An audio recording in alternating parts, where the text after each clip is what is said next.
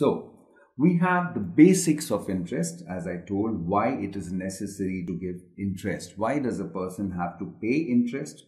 Either you lend or you borrow from somebody. You may go and deposit some amount in a bank. The bank keeps your money, obviously uses the fund to give the interest, lend it out to somebody else, refinance, finance, whatsoever. So why should you, apart from the fact that your money is safe in the bank, you need to get some returns from the bank, because the bank is using your funds to give loans to somebody else. So it is still a profit case for them. So the bank should be interested, you should be interested, hence the concept of interest. So basically, interest is a kind of a motivating factor for you to block some amount of money at a particular place or with a particular person or a particular institution or a financial institution or whatsoever. Then we have simple interest. Now, simple interest is a very simple, as the name suggests, a simple kind of interest. In fact, it is the most common kind of interest which used to be given by money lenders in the olden days, where there would be a flat rate of interest and the principal for a given period of time would remain the same. That means, suppose you bought 1,000 rupees, it would remain 1,000 rupees throughout, so which would be called the principal, and the rate of interest would be fixed. So as a result of which the principal would remain the same for the entire period, say for 3 years, and the rate of interest would remain the same throughout the 3 years, and there will be no accruing of interest. The interest would remain as it is, and every year the interest would remain the same. That is, the interest in the entire period, annual interest per year would remain the same. It is called a simple interest. But generally, simple interest rates, which are not very common these days, are normally quite high, right?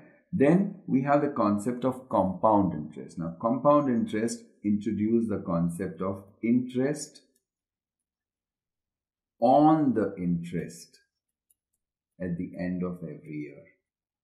In short, it is a concept of accrued interests are involved. That means during the first year, there is a certain principal and the principal earns a certain amount of interest. At the end of the year, that interest is added to the principal and that becomes the amount. And for the following year, whatever is the amount at the end of 1 year becomes the principal for the next year. So we'll be taking up few problems based on compound interest. Then, since these are comparative forms of interest, we have the concept of simple and compound interest just for a comparison between the two, so that the candidate can understand in what way it's going to be different. There are certain problems based on combination of simple interest and combined interest. Maybe the principal remaining the same, rate being the same. There is a difference in the compound and simple interest. Hence, what is the principal? Problem similar to that. Then there is a change in the interest rate. In all the examples that we did today, there's in the previous ones, in covers, we normally are going to cover a fixed rate of interest. But there will be problems, whether it is a compound interest situation or a simple interest situation, that the rate of interest would remain. For example, you have lots of loans which are coming on floating interest rates. So the rate of interest could remain 8% in the first year. And the second year, the rate of interest would change to say 10%. Then the rate of interest would come down to 9%. So every year, the rate of interest varies. In that case, what does the accumulated amount turn out to be? So we're going to take up situations similar to that. Then we have effective rate of interest, which is going to be what is the effective rate of interest. This would cover specifically in a situation of compound interest, wherein over a period of time, since there is an interest on interest, say suppose you have 1,000 rupees, and there is 10% interest, at the end of first year, you will have 1,100 as the amount. This becomes the principal for the next year, hence for the second year, it becomes 1,210 is at the end of second year. So that becomes the principal. So eventually, it is the net interest is 210. So you have to see what is 210 with respect to this. Similarly, in compound interest, there are also cases wherein although the interest rate is per annum, the compounding could take place quarterly. That means at the end of every 3 months, interest would be calculated and added to the amount accumulated in your account, suppose in a bank.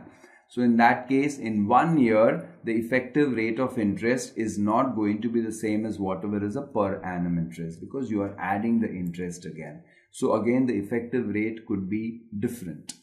Okay. Then there is depreciation. This is specially valid for machinery, because machines have wear and tear parts, or even vehicles have depreciation. They have wear and tear parts, moving parts. So their efficiency is bound to decrease over the years. So what is valued at 5 lakhs today, after 2 years will not be 5 lakhs. So that's the reason why a second-hand car costs much less than a first-hand, because there is usage. There is also a fall in its productivity and efficiency, which is not the true for land and other concepts. Land normally appreciates, even gold appreciates, the value appreciates, because there is no moving part in it. Then you have the concept of annuity. We'll be taking up annuity. We're going to take up concepts of how you're taking a particular loan, which you intend to repay over a period of 20 years. So it is going to accrue some interest. So that accrued interest, along with the accrued interest, what is the equal amount that you may have to deposit, deposit with the financial institution to clear your amount. So that is called an annuity. That is an equal monthly installment or annual payment that you make every year, which is going to be equal and going to be done at regular intervals of time. So the basic concept of an annuity general is that the amount that you're going to deposit or that is going to be deducted from your account is going to be equal, and annuities are paid at regular intervals of time, maybe once in 6 months or once every month, 5th of every month, or the 5th of January of every year. So there is an equal period of time at which annuity is deducted. Then you have buying decisions. That is when you want to buy a particular article, so you compare its present value and its future value, taking into account inflation and appreciation, depreciation concept, and accordingly you need to buy decision. So what kind of a decision you will take, whether to buy it, whether it's a profitable process or no. So that is what is covered in buying decision. We'll be taking up problems based on that. Furthermore, buying decision also is very important in comparing two concepts. Say, for example, a bank decides to buy a premises, whether it would be profitable to block a certain crores of rupees in buying a particular premise, or whether it will be better for it to go in for a long lease for a period of time. Which will it be? Hence, there are so many concepts involved: blocking of money, appreciation of property, whether the bank is facing what kind of a situation that it's going to continue to do very well. So which would be better, to lease out a particular property or to buy that particular property? Much the same way, suppose a person is running a factory or a manufacturing unit. There are facilities wherein he can even rent out a particular piece of machine, which could be a high investment case, or whether it would be better to buy that machine. Maybe you may have to block an initial amount. So considering the depreciation process and the amount of money he blocks, after 20 years, will the machine be as valuable as it would have been if it had been taken on rent? And compare it with the cost of production, the profitability. So many issues involved which will help the manufacturer to decide whether to buy that machine or to take it out on rent. And we're going to also take mistake problems here. So in mistake problems, we are basically going to cover certain cases wherein the bank may tend to may take a case of, it may clearly tell on document that it is giving an interest rate of 6%, but while calculating, it ends up calculating 8%. So obviously, the person who is taking a loan is at a disadvantageous position. So how can the bank rectify this particular mistake and transfer the benefit on to the person who's taking the loan? Those kind of problems shall be taken up in mistake problem. So this is what we roughly intend to cover in this particular chapter. So we'll be taking them step by step. So we'll move ahead.